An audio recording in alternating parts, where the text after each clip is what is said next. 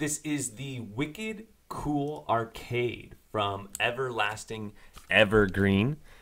He was a viewer, and he reached out to me and said, hey, would you just check out my build for me? And there's a 64 gigabyte running a Motion Blue build. Motion Blue was a great base image back in the day.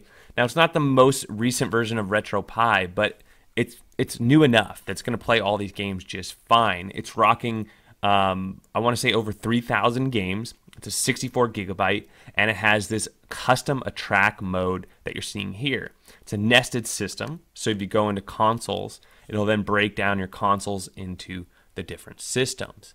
You can go back at any time, and each room is a little different. Each room has custom music. It's not one of those do-everything builds, but it's definitely a build in which, you know, it has a lot of personality. I'll just say that. So in this video, let's go ahead and boot it up. It's got it's got a random introduction videos. I just included one that didn't have copyrighted music, and then but there's some cool like Scorpion, Mortal Kombat themed ones, some cool Street Fighter themed ones, arcade themed ones. But as you're seeing here, there's definitely a Stranger theme motif going on. But as far as the music, it really ranges as well from James Brown to Come On Feel the Noise to all sorts of stuff. And then it says like Toasty when you change games and stuff. So let's jump into this one. We'll check it out. This is for the Raspberry Pi 3B Plus, not the Raspberry Pi 4.